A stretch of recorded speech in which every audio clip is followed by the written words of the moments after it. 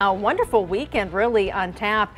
Not only the sunshine, but temperatures are going to be very close to where they should be for this time of the year. Today, temperatures do climb a bit tomorrow and a little more heat next week. Also, we're going to factor in more humidity. That's going to bring an unsettled weather pattern our way next week. Now, yesterday we hit 80 degrees in Detroit and also in Ann Arbor, 82 in Adrian, but a lot of areas were in the upper 70s for highs. It was a beautiful day yesterday.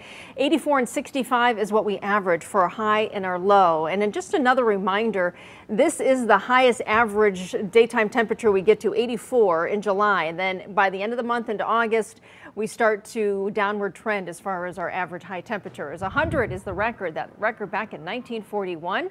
Beautiful shot there of the river, 75 degrees, a calm wind and dew point in the upper 50s. That smaller number, the dew point, upper 50s to around 60, feels really good too. Our temperatures are in the low to mid 70s, so we're already warming nicely. Our hourly forecast brings us into the afternoon in the low 80s. And if you are headed again to the game tonight, it's a 6:10 first pitch for the Tigers. Looks fantastic. Sunshine to start, a clear sky by the finish, and comfortable weather either way. But there is high pressure right now, and high pressure will eventually slide away. So as it loses its grip on us, so to speak, by the time we get into Sunday night and Monday, that's when the changes come. But for now, our dew points in check. Just want to roll through the days here. Tomorrow, they are inching up. By the time we get into Monday, we're feeling it. Dew points in the mid to upper 60s and then touching 70 by Tuesday. And I think we'll just stay close to that 70-degree dew point mark each afternoon through most of the week. So we're talking about, yes, Tuesday, Wednesday, going into Thursday and Friday as well.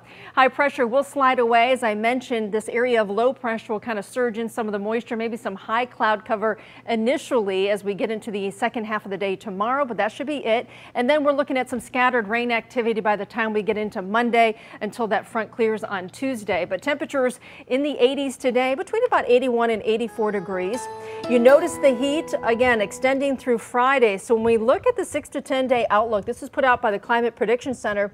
The 1st through the 5th of August, there's a really good chance that our temperatures are going to stay on the warmer than average side with those daytime highs well into the 80s. Of course, we'll be back after the break with more news and another quick look at weather.